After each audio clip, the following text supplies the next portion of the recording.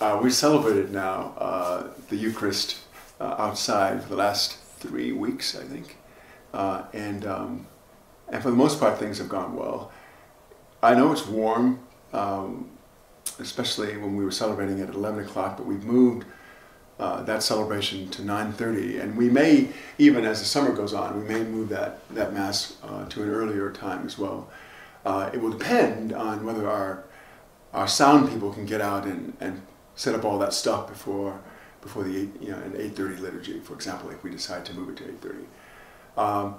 We also may move the evening liturgy on Sunday to 7 in the evening. I've noticed when I've gone over with Prudence at 7 in the evening just to hang around, that by then the sun's down, and so the discomfort that we may experience at 6, it's amazing what the difference that an hour makes. And so we'll talk about that at our staff meeting and decide whether to move that Sunday evening Mass to 7. If you have a thought about it too, let me know. Okay, just send me an email, or send Father an email, or John. Remember, masks are still required, even outdoors. And someone asked about the possibility of not using them outside because we are distanced even farther than what the CDC is recommending. But the CDC does ask that we continue to use masks outside. I mean, if you need to pull it down on occasion just to breathe, fine. And hopefully, most weekends won't have the kind of humidity that we had last weekend. I know this weekend promises to be really nice, but we'll work with that as well, okay? But bring your masks. We're trying to do everything that we can. Am I forgetting anything? Okay. This weekend is the feast of the body and blood of Christ. And this is, I'm going to read 2 readings. The reading from Deuteronomy, the first reading, and the Gospel reading. A reading from the book of Deuteronomy. Moses said to the people, "Remember how for 40 years now the Lord your God has directed all your journeying in the desert, so as to test you by affliction, and find out whether or not it was your intention to keep his commandments. He therefore let you be afflicted with hunger, and then fed you with manna, a food unknown to you and your fathers, in order to show you that not by bread alone does one live, but by every word that comes forth from the mouth of the Lord. Do not forget the Lord your God, who brought you out of the land of Egypt, that place of slavery, who guided you through the vast and terrible desert, with its serpents and scorpions, its parched and waterless ground, who brought forth water for you from the flinty rock, and fed you in the desert with manna, a food unknown to your fathers." The word of the Lord.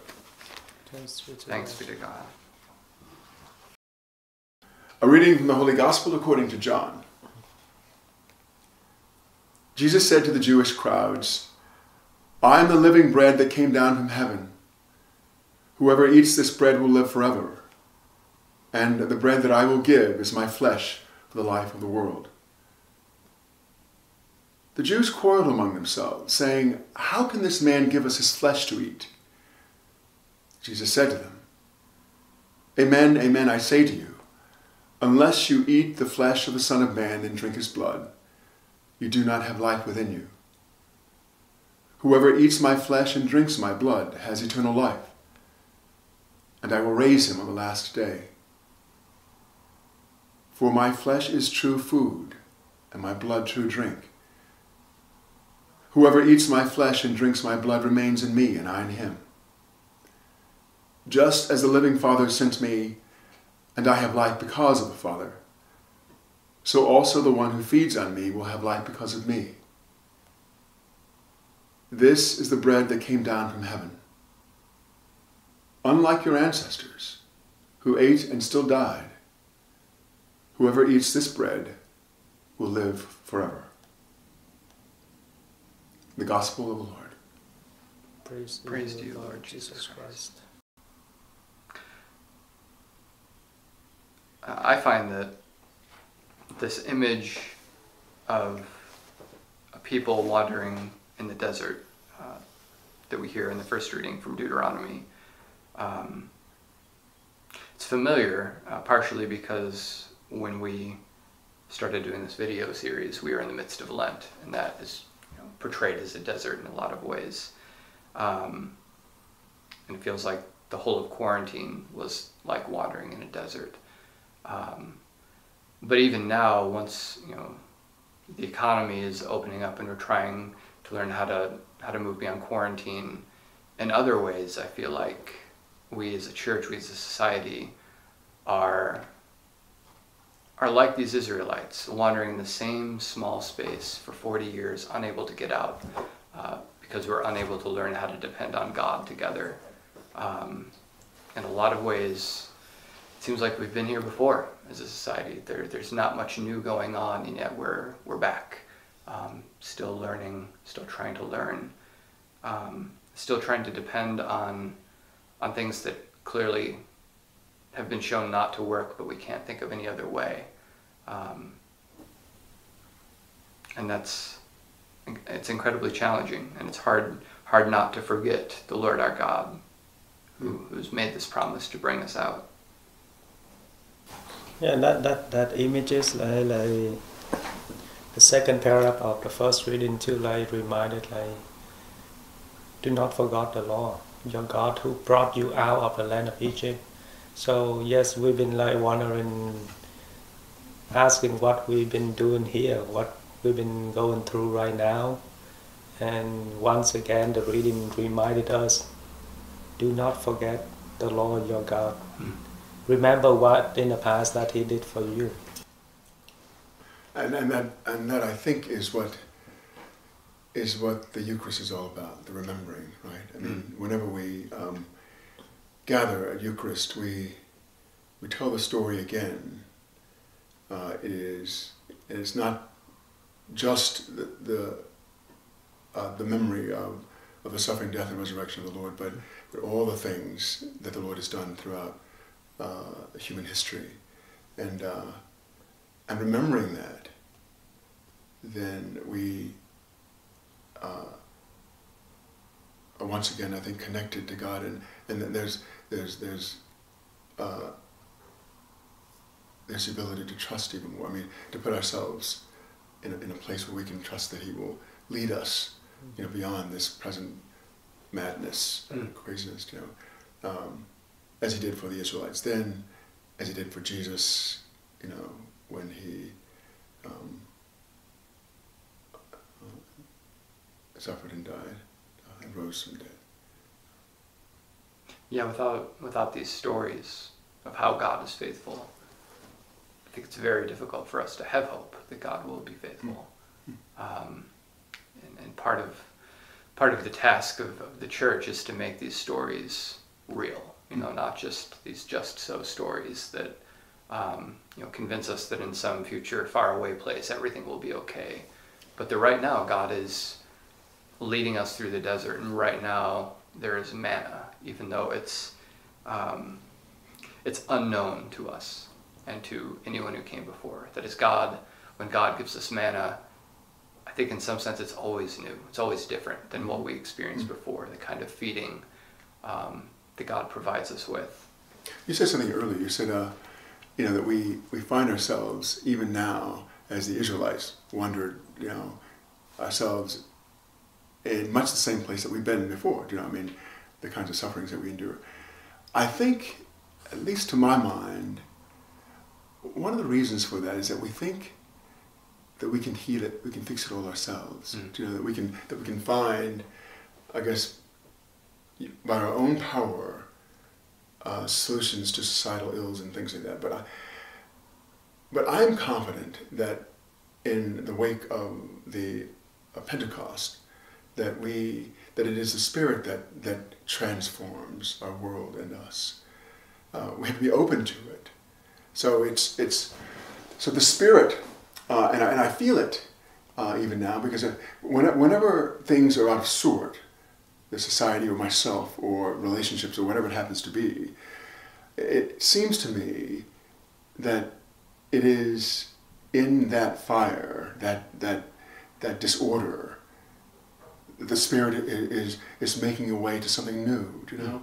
So while it is, and I've often felt uncomfortable, you know, with the pandemic and with all that's going on with everything around us, I feel really confident that out of this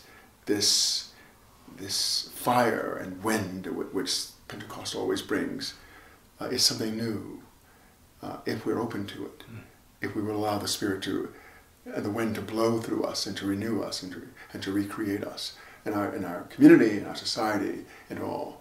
But it's not our power. So it's not me doing this. It's me being open to it, because I'm not sure. In fact, I'm confident that I can't change myself. I can't fix me. Yeah. You know,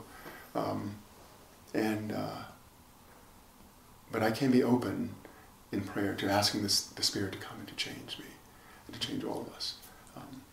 Yeah, I think it's no accident that, you know, God brought the Israelites out of a life in which they were not satisfied. They were slaves in Egypt, and in order to recreate them anew, in order to teach them a new way to be in relationship to one another, to not just repeat what they learned at the hands of the Egyptians, the desert was necessary, a place of nothingness, of the bare minimum before they could enter, you know, this promised land, because otherwise they would just carry it all with them. They would turn the promised land into Egypt. And of course, as the history unfolds, that's what happens, you know, over and over again. Despite the renewal, people come back and start to repeat the familiar, but God is always faithful. God always recreates the deserts in our lives so that we can learn to feed on God alone. Yes. Right. And hopefully for those of us who are in communion, in this communion, you know, the Sunday Eucharist can be not only a reminder of that, but a renewal of that covenant. But I think, as you've been saying, we have to accept it all. You know, we can't accept it. We can't accept the renewal without the desert. We can't accept the resurrected life without the suffering and the death that precedes it. And part of that is in the memory, in the telling the story. But the harder part, I think, for me at least, is finding that memory in my own life. So that what happened to Jesus isn't just, again, something that happened to some guy a long time ago, but something that continues to happen and continues to bring forth the fruits of the Spirit. But if I can't find that in my own life, I can't see how the Eucharist is going to be very fruitful, even as objectively real as it is. And I can think of times in my own life when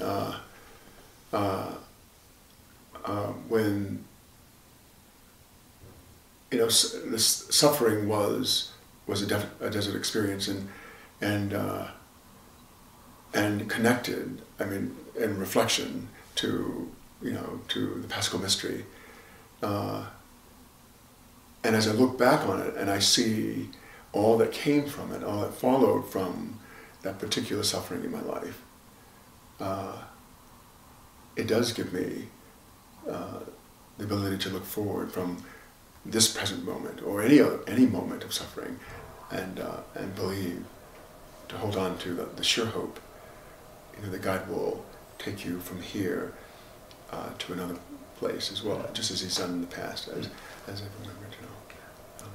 And I hear when you say it, like, yes, we need a desert in order to be transformed.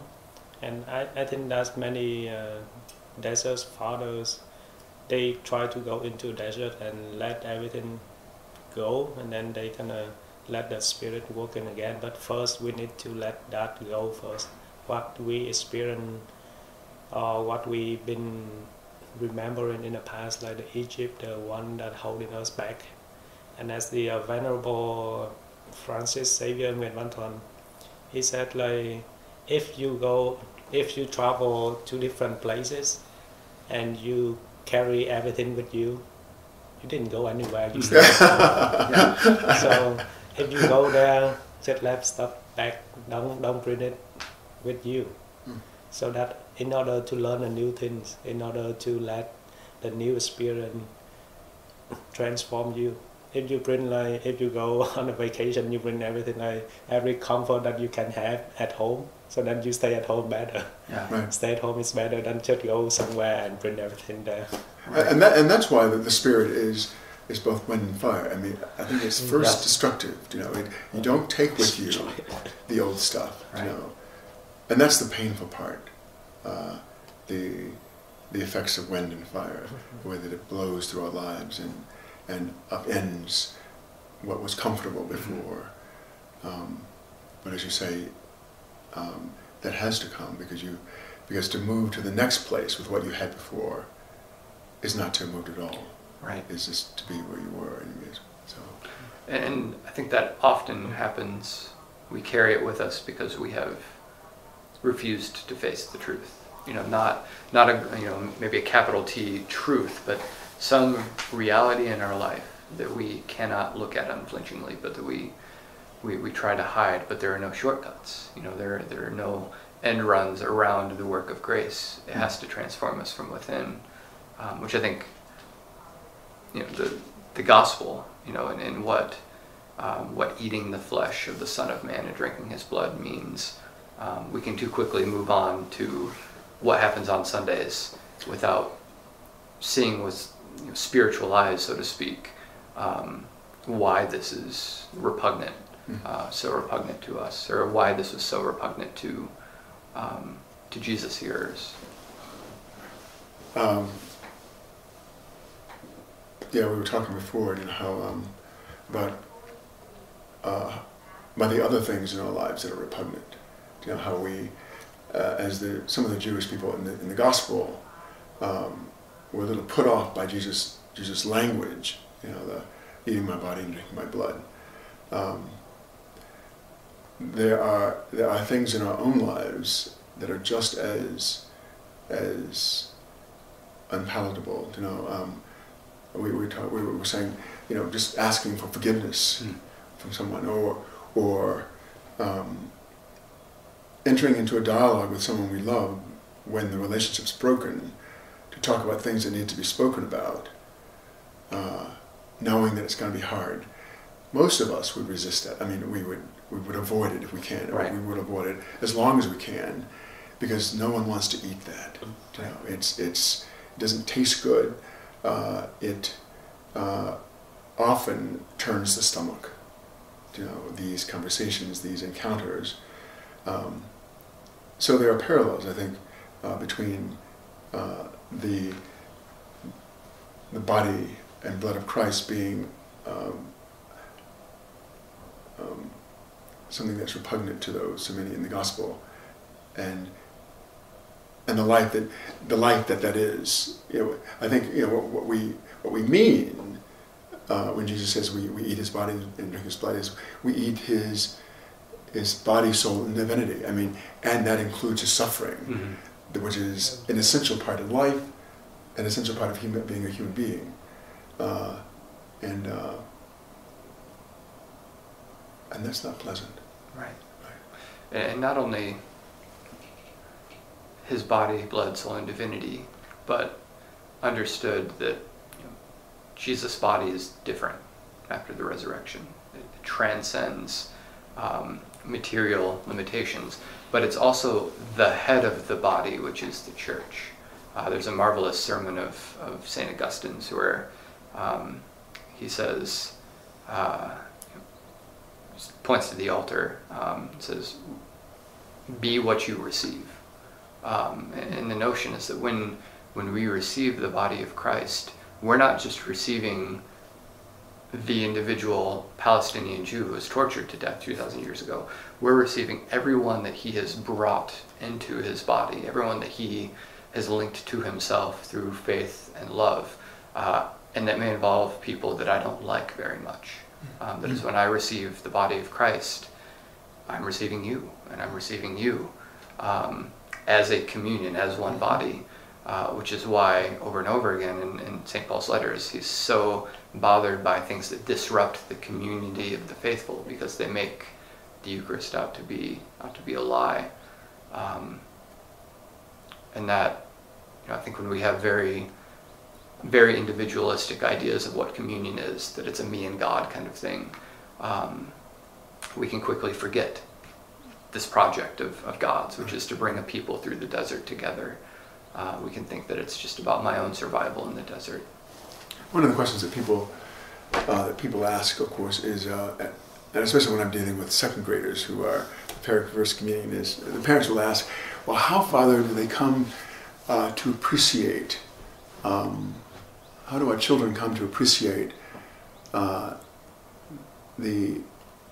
gravity, I guess, of this, of our celebration of receiving the Lord in the Eucharistic elements, and how do they come to understand that it is the real presence of Christ? How do you explain it to a child? Yeah. And one of the things I've said over and over the course of my life as a priest is that I think we come to understand that as we live. We can study it, and I think they will as they get older. Yeah. The children do, and but there are things that happen. There are things that happen in our lives where our response is, if God isn't here and close to me, then I can't go on with this. And the Eucharist is the answer to the question that the Israelites, of course, and put over and over again in the desert: is God with us or not? Mm-hmm. We can't get through this if God is not with us. And the answer is the Eucharist, the feast, the manna in the desert, the evidence in the actions of God that God is here and feeding you and giving you all that's necessary, even in the most difficult times of your life. When those times come and the question is asked, then we get a deeper understanding of what it means that God is with us here, really, in this Eucharistic feast. I feel it when I'm traveling, and I feel disconnected, and I find a church somewhere, anywhere, and I go in for Eucharist, and once again I feel that I know who I am and to whom I belong, and I can settle down. Yeah. Yes, that's a hard question. Not like It is. not like you cannot answer like at one time and that's it. And I think that's the conversion too. Who is it that said increase my faith? That so help me increase my faith, because yes, I've been taught since I was young. We see this is the body of Christ. But how can you live that faith every day of your life, and then whenever you grow up and everything changes, and all of that will affect the way that you believe in that saying, the body of Christ, the blood of Christ. What does that make you believe in it? Yeah. Yeah, I told a story once of my mom, who's Baptist, was Baptist, is Baptist. Probably so. She would come to Christ the King for Easter, for the Easter celebrations, and once after the Easter Mass, where there were 16,000 people at Mass, she asked at dinner why she couldn't receive communion, and I said to her, but what we believe that when the community gathers and we do these things, God makes himself present to us in a very real way in this Eucharistic food, And she said, why would you believe that? I thought it was kind of funny. It's a great question. Right, why would you believe that?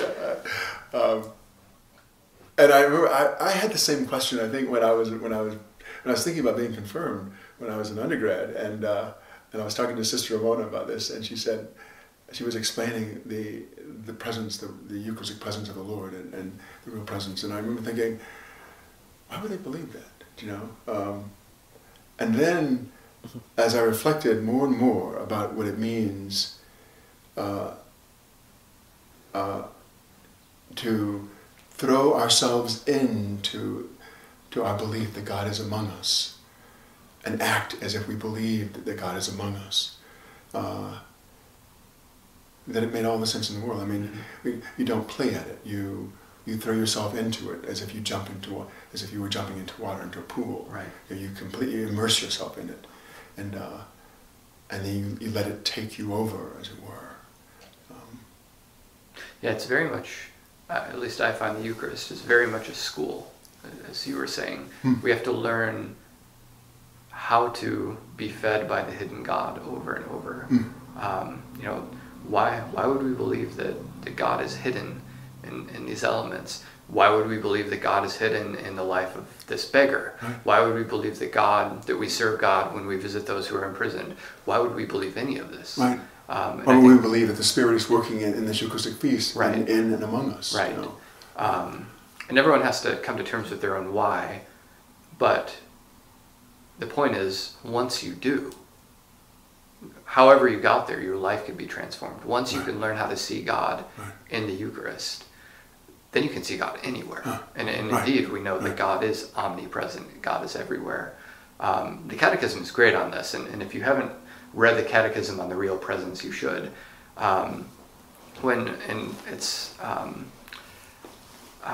It's developing some thoughts from the Second Vatican Council and St. Thomas, but when the Catechism talks about the real presence of Christ in the Eucharist, it's at pains to say, by saying that we believe in the real presence, we are not saying that he is not really present elsewhere. And it goes on to list all of the ways in which Christ is really present in the world, that is in the lives of the poor, in the lives of the oppressed, in the lives of those imprisoned, in the sacred scriptures, in the presence of the minister, all these different ways.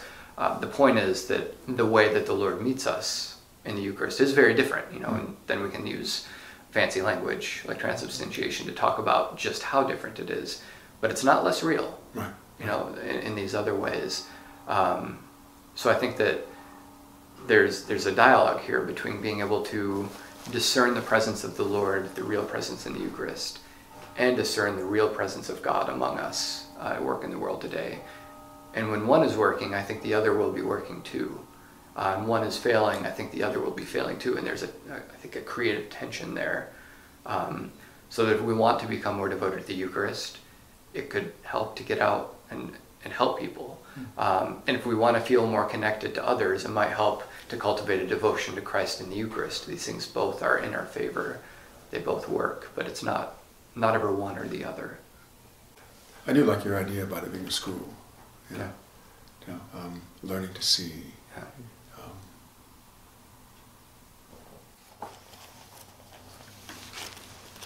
Let us pray. O God, who in this wonderful sacrament have left us a memorial of your passion, grant us, we pray, so to reveal the sacred mysteries of your body and blood, that we may always experience in ourselves the fruits of your redemption, who lives and reigns with you, the Father, in the unity of the Holy Spirit, one God, forever and ever. Amen. The Lord be with you. And with your spirit. May God bless you, the Father, and the Son, and the Holy Spirit. Amen. Amen. Go. Peace. You have... Yes. You want to say something? What do you think, Prudence? She was in her hands. Yeah. Do you have a thought about the gospel? No? She says, look at my belly. She just wants you to touch it. Rub her belly. Okay. Right. We can do that.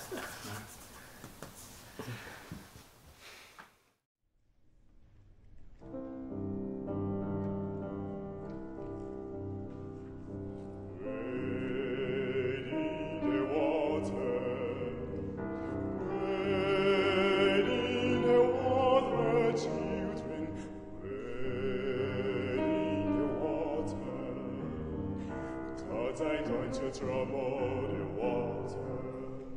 Seated bent or dressed in white, cause I'm going to trouble the water. The leader look like there is red light, cause I'm going to trouble the water.